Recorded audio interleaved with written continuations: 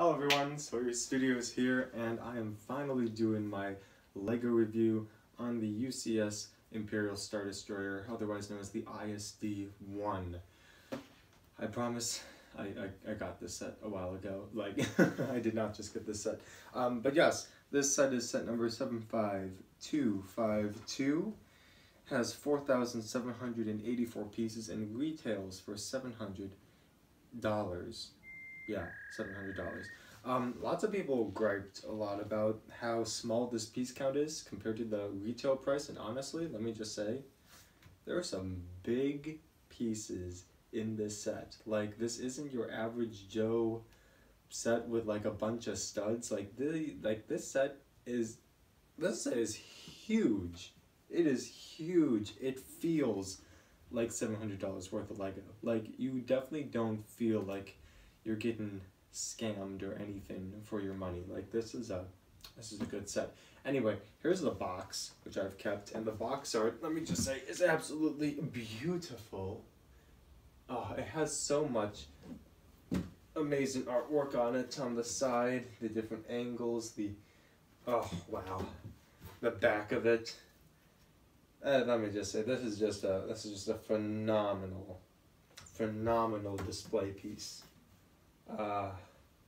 Yeah, and the unboxing experience. I won't show you what's inside the box so that you can have that experience to yourself, but let me just tell you, the entire unboxing experience of this set and the Millennium Falcon set, all of them, just like phenomenal experiences. Anyway, this set does come with 2 exclusive minifigures to this set only, which I'm not gonna lie, did push me over to getting this set because they just were so good. They look so cool. This set has a lot of gray pieces, as you can see, so it does get tiresome looking at gray pieces all the time. I built this within the course of a month, but the first time I built this set was in the course of one night. So, I mean, yeah, I had both, you know, build it all at once and then build it throughout and take your time. Anyway, let's get into this set and the detailings of it with the very minimal features, but first, let's get into those minifigures.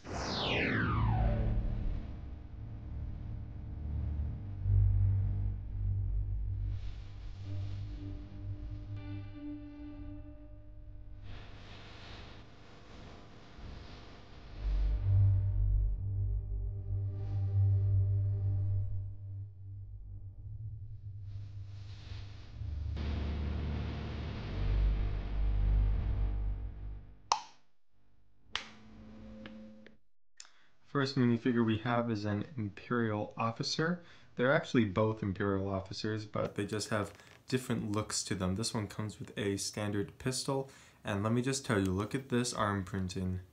The Imperial insignia, the shoulder pocket, oh, just so beautiful. The little scruffle on the sleeve right there. If we continue to turn him, he has some pretty plain back printing, but you can see like the tight black belt from the old style original trilogy costumes that these minifigures, or not the minifigures, but the actors had to wear, which is very prominent. And oh my gosh, what do we have here? 3 pens in a pocket. Look how detailed that print is. Just, oh my gosh, so amazing. I'm not lying. That is one of the biggest reasons I got this set, was just for that beautiful Imperial officer with the arm printing. That was just so good. The belt right here is amazing.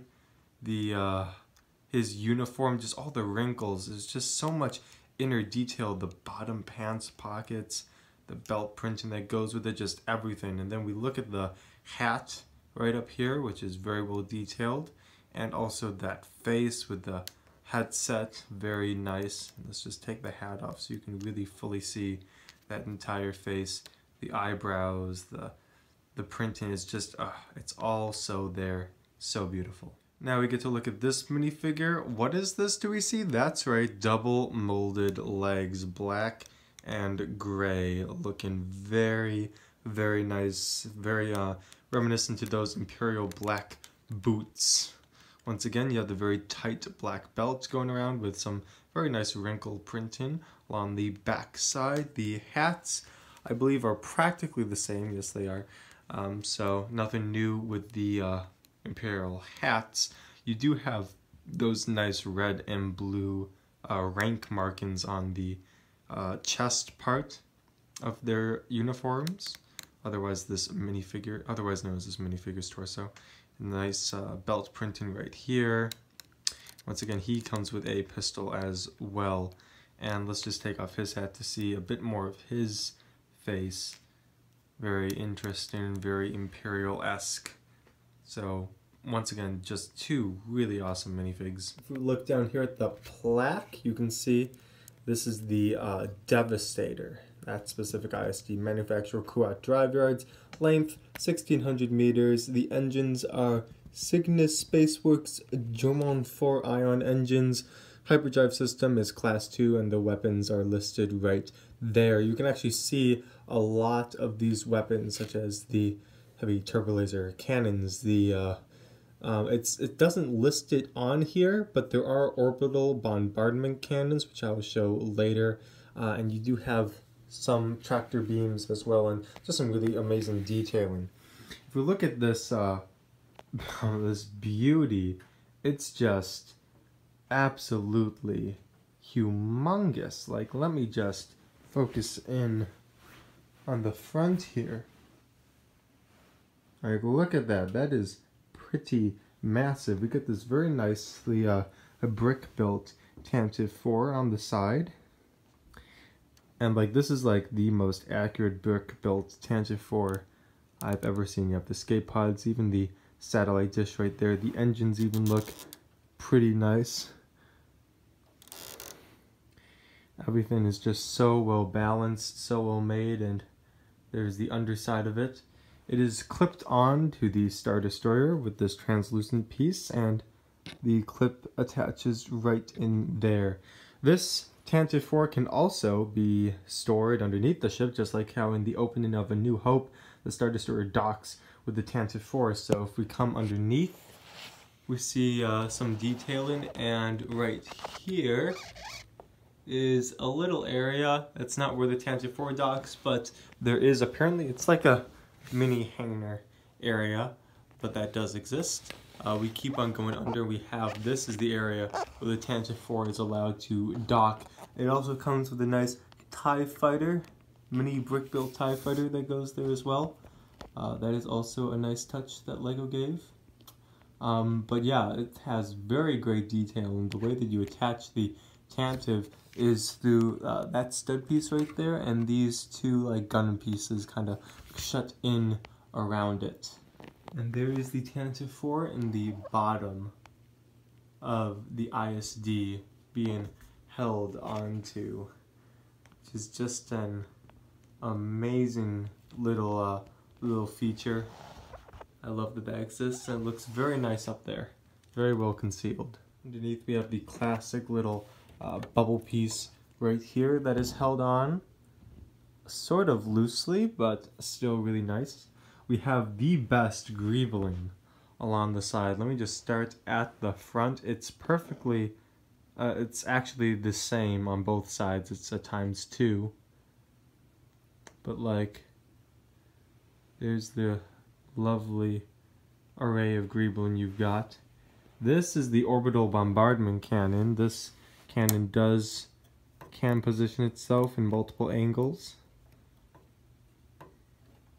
And these studs move as well. So that's the orbital bombardment cannon that actually is on both of them, both sides of the ISD. Coming along here, you have one of the best parts, one of the best features out of the ISD, and that is the engines. Allow me to turn the ISD so that you can see it with the full light. Yeah, look at that. Those engines look so amazing. As we go up, we have even more detailing along the bridge section, the shield generators, this little communications tower that signifies that it is in fact an ISD-1. And then along the side we have the 4 turbo laser cannons. The fourth one, I never knew this, is different than these 3.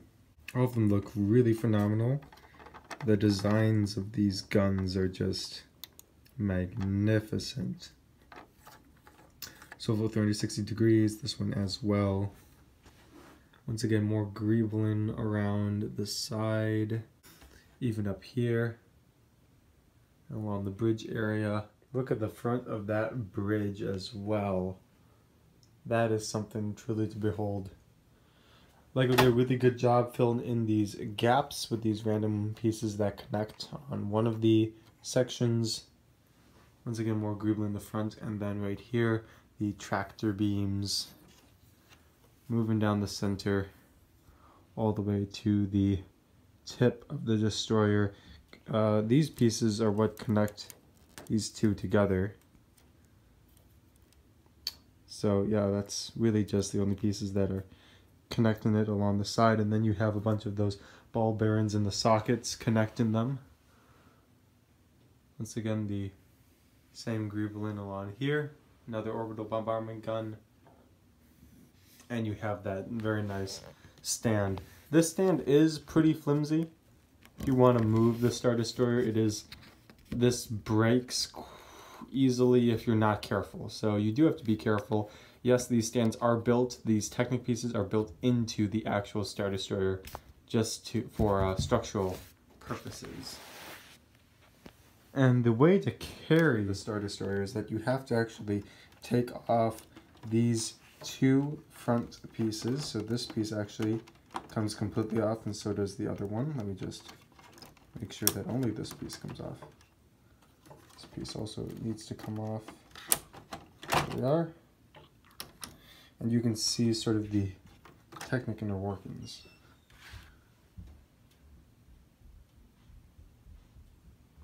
See the inner plates. And you have this red handle right here that you're supposed to use to pick up the ISD. To show if this ship is picked up properly, you're going to just grab this red handle right here, labeled with the red tiles. And there's really no place to put this hand, it's really just here to stabilize it. It is pretty heavy, so I suggest being able to walk with it for a short amount of distance, and all that jazz. It has, I mean, you can also detach these bigger pieces if you wish. So that you can access this easier, but sometimes it's not really that worth it. I mean, it's less weight to carry, so if you do want to detach these two pieces, you can. It's just I don't usually bother doing so. They're held on by two of these Technic pieces that just slide right back in these holes to keep it in place. Whew. And that is the UCS ISD. Obviously more of a display set than a play set. This is definitely worth calling an 18+ set. This is just phenomenal display piece for your LEGO collection. And for anyone who has the Tantive 4 that came out this year, I highly suggest getting this, because this would go along very well with a Tantive 4 next to it. You got the mini build right here, then you could have the actual like well-designed Tantive 4 displayed next to it. You take these minifigures and you really just leave them by the plaque right here. So what would I rank this set in the Sawyer Studios LEGO tier system? I'm going to give this set arm printing. It is that good. Once again, my only harp really is that it takes a long time, and it has a lot of great pieces. Like, LEGO couldn't have done anything about it. It's just how the set is. Like, there was no way LEGO was going to get around making this with not a lot of great pieces. There's just a lot of great pieces, and it does get tiring after a while looking at all that gray. Also, putting big tile pieces together is such a pain. But like, if you want to look past that, and just look at the set itself. 2 minifigures, 2 exclusive minifigures, pretty good. I would have liked some more, but I understand why only 2. I mean, this is just a phenomenal display set. Like, it gives you such a good feeling, and so, I mean, the feeling I got when I finished building this and when I was finished just admiring this set was just the awe of arm printing.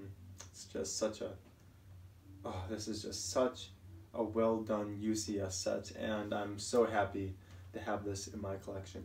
Alright everyone, thank you so much for watching. This is Source Studios. Please like, comment, subscribe down below. Click the bell icon. The bell icon is not on so you can get notified when I'm posting new content. And please go check out the Discord server so you can get connected into the community. Also check out that merch link for my merch store down in the description below. That really would help support out the channel. Stay tuned. There's going to be a live stream December 26th, and I will make a trailer to show you what it's about. Keep on the lookout for that video. Alright everyone, Source Studios. I'll see you all next time. Peace.